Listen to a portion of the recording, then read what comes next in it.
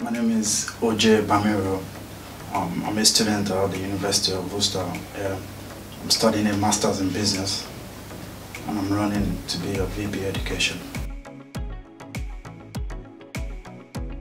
It's a mixture of two things basically.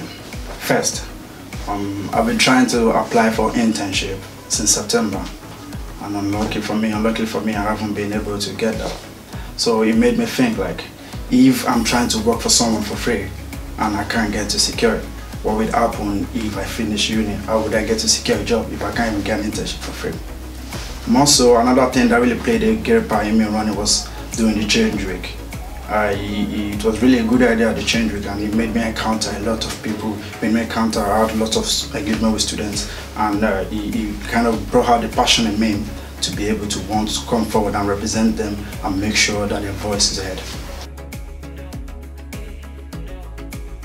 To be employability, I am a big advocate for employability, and I want the university to be reminded that they have to do more in terms of getting the right balance between the national employees and the local employees. Also, as regards to employability, I want the university to throw more money into the careers fair.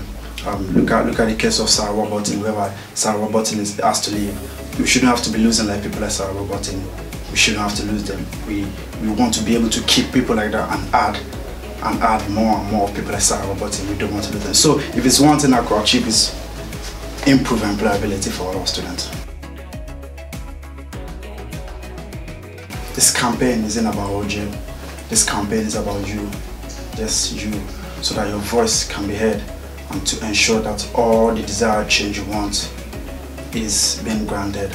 I believe I have the ability, I believe I have the passion, I believe I have the drive to make sure I contact the necessary authorities and deliver on whatever thing you might want. Thank you.